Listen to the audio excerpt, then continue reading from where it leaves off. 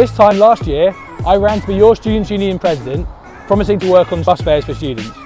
What we've managed to do is get CCTV on all buses in Sheffield. We've managed to make sure the bus fare stays at £1. I managed to introduce a new night bus service for students. As a Students' Union, it's our job to talk about the big issues that affect students, whether it be the Teaching Excellence Framework, the National Student Survey, all these issues that affect us all. But it's also our job to try and make a difference to your day-to-day life. Following research conducted by your Students' Union, the 952 bus service will leave the Oxford Centre at 2:35 and it will take you home.